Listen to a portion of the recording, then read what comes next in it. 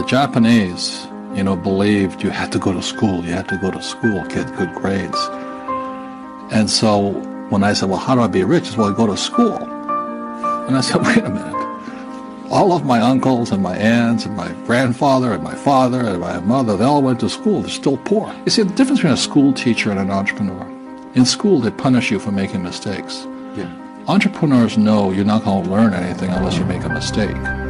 So I've made so many mistakes. Last year I made a lot of mistakes. But each mistake I make, I get smarter. It's like standing up and falling down, standing up and falling down. It's like learning a language. You make a lot of mistakes. And hopefully you live.